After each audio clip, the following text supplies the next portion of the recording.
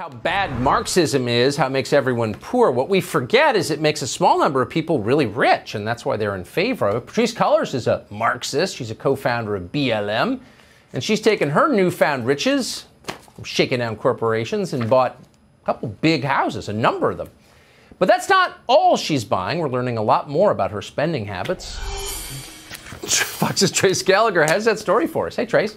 Hey, Tucker. Patrisse Cullors also founded a group called Reform LA Jails, which last year successfully led a ballot measure to reduce the jail populations in Los Angeles County. Turns out, in 2019, that jail reform group had quite the gathering at a Malibu beach resort called Calamigos Guest Ranch. The group spent more than $10,000 at the resort itself and $15,000+ on a conference center owned by the resort. We don't know why they gathered for this oceanfront meeting, because the Daily Caller News Foundation, which broke the story, can't find public records of the meeting. But critics say if everything is on the up and up, why did the jail reform group book the beach club through a consulting firm that just happens to be owned by Asha Bandel, the woman who co-authored Patrisse Cullors' 2018 biography? Asha Bandel also raked in nearly $260,000 in consulting fees from, you guessed it, Reform LA Jails.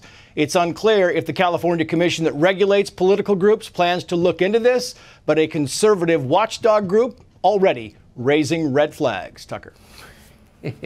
Trace Gallagher, thanks so much.